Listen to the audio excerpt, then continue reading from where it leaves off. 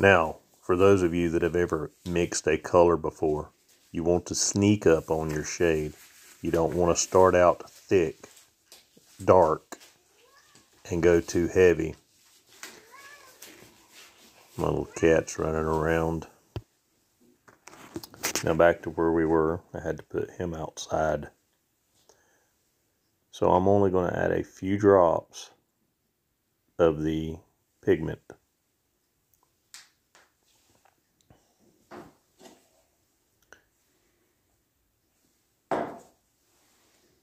See if I can get it where the camera can pick it up.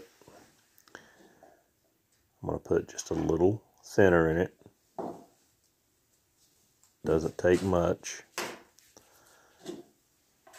This is the recommended thinner for the gel coat that I'm using. Before you do this, check your manufacturer's recommendations to use the proper thinner.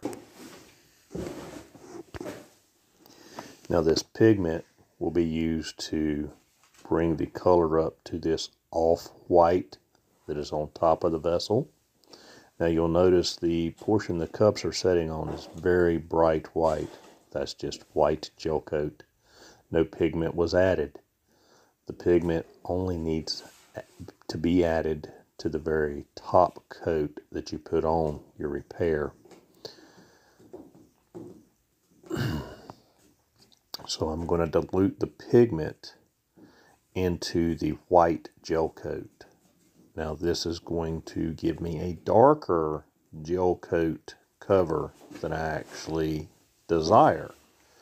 But then that tinted gel coat will be used in the process of bringing a cup of filtered white gel coat up to shade. Now you'll notice I'm running this through a paint strainer, and the reason for that is you may have impurities, clumps, or anything like that that's going to give you an undesirable finish. Now if you'll notice in the bottom of the cup how dark it is. It's way darker than the desired tint right now. It actually looks like a little bit of chicken crap with that white and brown stirred around together. But it's going to get a light tan color to it. And then I will add the darker medium into a cup, separate cup of white gel coat. And this will give me my slight tint. I'm trying to make enough pigment in a cup by mixing the gel coat and the pigment together.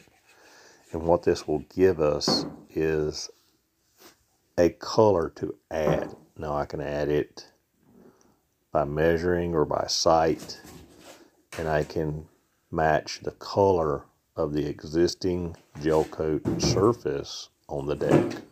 It's time for PPE. What I will do before I put any gel coat down is I will use the denatured alcohol, and I will clean the entire surface, because as you remember, some of this gel coat had a little cracking and age. So pulling the tab off, getting everything out of the way. Having everything set up before you start a job like this will actually be beneficial. Having everything right there at hand. I've got all of this stuff on a thin piece of ply.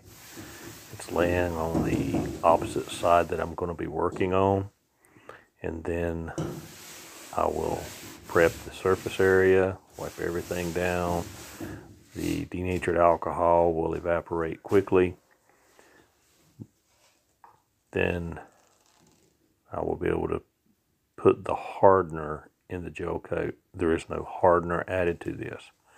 Once you have added your, in this case, I'm using the gel coat that requires MEKP. Methyl ethyl ketone peroxide is an organic peroxide with the formula 2O2. MIC is a colorless oily liquid. It is widely used in vulcanization of polymers. It is derived from the reaction of methyl ethyl ketone and hydrogen peroxide. Several products result from this reaction, including a cyclic dimer. Once you add MEKP, you only have a short amount of time before you have what's called cooking off of your product. That's why none will be added until I'm ready to apply. Now, this mixture can be laid on your gel coat to make sure you have a color match. I'm just a little bit out of camera range here, and I'm putting a drop onto the surface.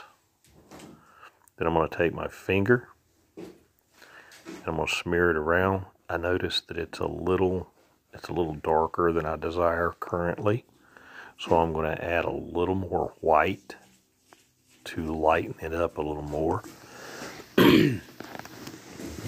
Now, these coffee cups, I have measured them so that I can add the correct cc's. Now, I do not use ounces in any of my measurements, simply because if you use the metric system and you use cc's, you can take your milliliters and you can add cc's to it, and you can get your 1% or 2%. I've never went 2% when mixing MEKP with any of my gel coat. My preference is, even in the summertime or the wintertime, I like for my gel coat to cure slowly. It has a crystalline effect. And if you'll look at crystals that are formed by cooling quickly, they are short, fragile crystals. Ones that cool slowly are your longer and stronger crystals. This plastic that you're curing in the gel coat is going to be about the same. Now, I'm going to test now that I've added, and there's a little difference in shade there, and a lot of it is due to age, but I'm going to lighten this up just a little more. Now, there's only denatured alcohol on that rag, so I'm able to wipe the spot that I put down clean, no problem. So I'm going to bring in the cup that's actually going to be the color that I'm going to use. Now, this cup will get the MEKP added to it. This is just filtered. It's about 2/3 full. There's the MEKP. I'm not going to put any in just yet. I want to get my color up, but I love this little measuring device because it's graduated, and I can pump up. If I were going to mix this entire cup, I would just fill it up to that level right there. That is cc's that are equal to the milliliters at 1%. So I've got that full cup of white, and you see I'm only adding just a few milliliters of the tinted, and it's going to change the color of this entire cup. Excuse me. It only takes a little bit to muddy the water. So this is what I was talking about by sneaking up on it. Now, what I'm going to do is enough to do the side that I'm working on. I'm going to get it to tint, and I'm going to keep testing. And I can tell right now, just looking at the cup, it needs a little more pigment. So there's that diluted pigment in the cup to the far right of the screen, and I add it to this. It's not showing up well on camera as it is right here in person.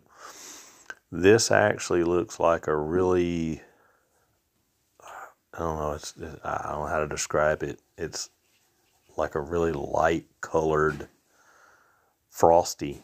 It's it looks good enough to eat, but I don't recommend that. And please, any of you kids that's already eaten a Tide Pod, just ignore that I said it looks tasty. Who knows what you're willing to do. So right now I'm looking at it, and that tint came out so close. It is very close. The naked eye, untrained eye, whatever, you're not going to be able to see it. So here's the cup. What I'm going to do is I'm only going to pull a little bit of my color out and add MEKP to it. And that will allow time to actually do the job. So I've got way more in my graduated cup than I need. So what should I do?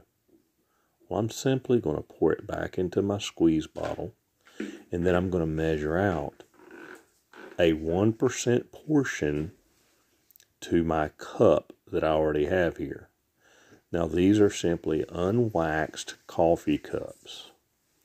And I go through so many cups that I'm not paying $2.75 per cup to buy these cups in your big box store. It's all about saving a little bit of money. That's, I'm doing this as a hobby. I'm addicted to sailboats. I love fixing them. I love making them last longer.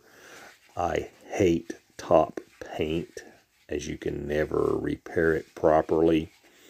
It gums when you grind it. So I stick with what came from factory. I stick with Gelcoat.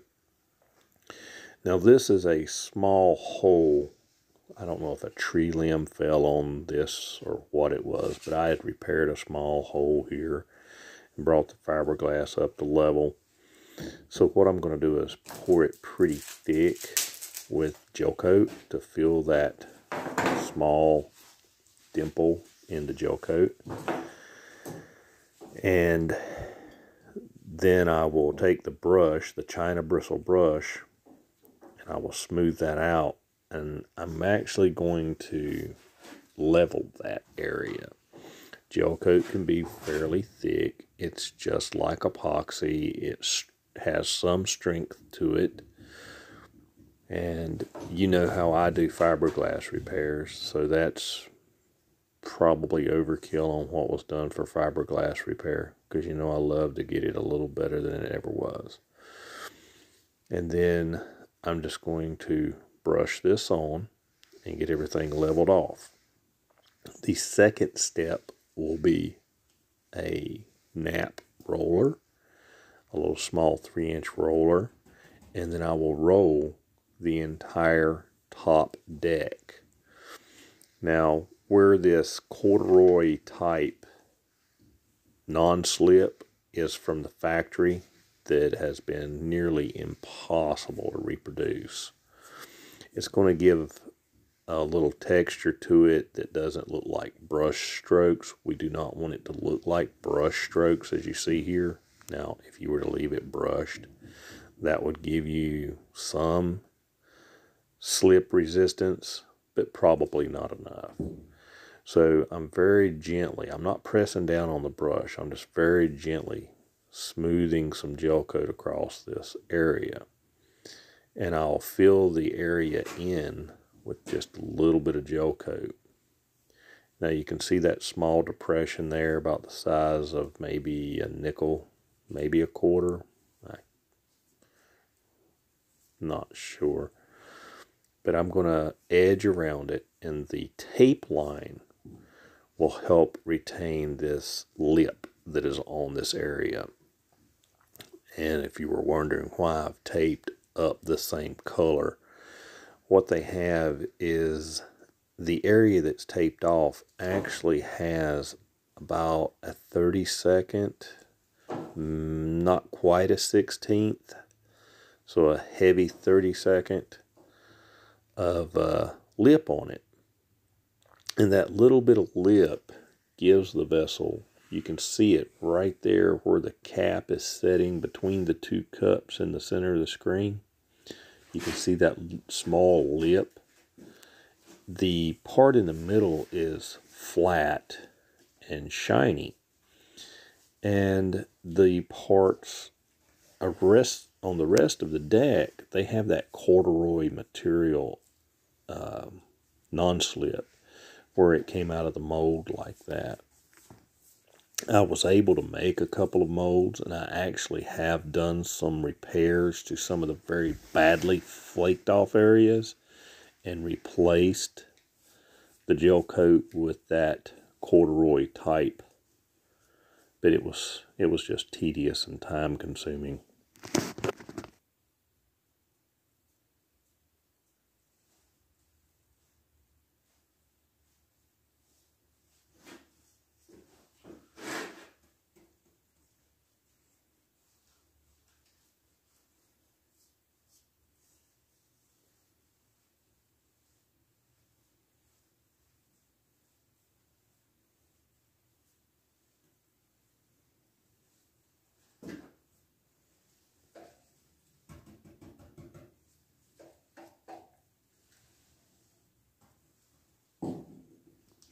Now I've almost used all of the amount that I poured into this cup with the hardener, and I want to do small areas like this when I'm filling in these rough areas where the fiberglass repair was actually done.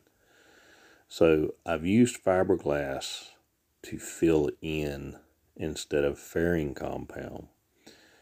As I've told you many times before, I do not approve fairing compound for the simple reason that it will move differently to environmental conditions than fiberglass and gel coat will move. And you'll notice a lot of times you'll have people that have large cracks reappear around their fairing compounds years after they've repaired it. And then you have a worse repair than if you would have done this by doing what I'm doing and putting on thick fiberglass and grinding it down and putting the gel coat in to bring the layer of gel coat back up to the factory thickness. So I stopped just above, slightly, we're talking 30 seconds of an inch above on the fiberglass, because what a lot of people don't realize is your top surface is actually the first thing that's put into the mold.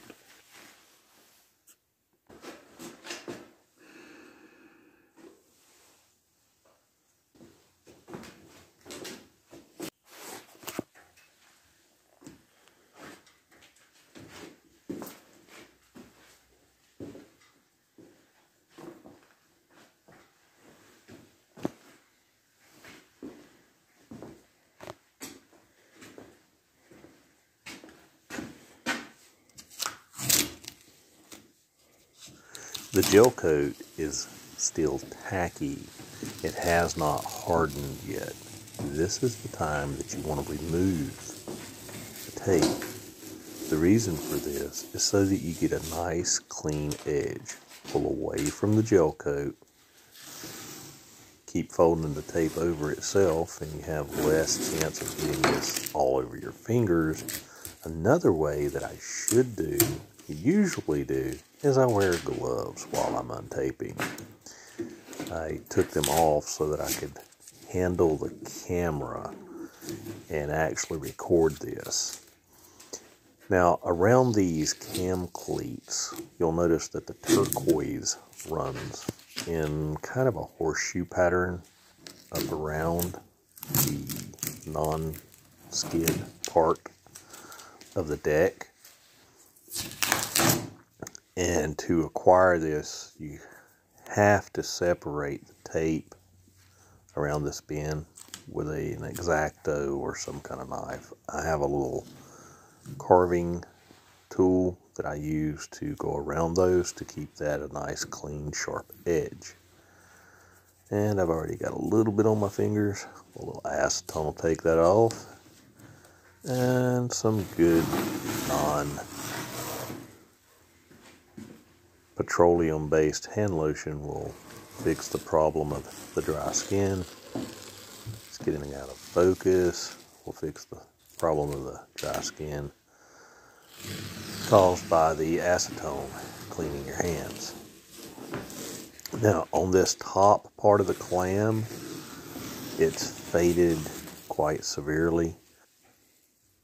And that's going to be another video. Thanks for viewing. Like, subscribe, and follow.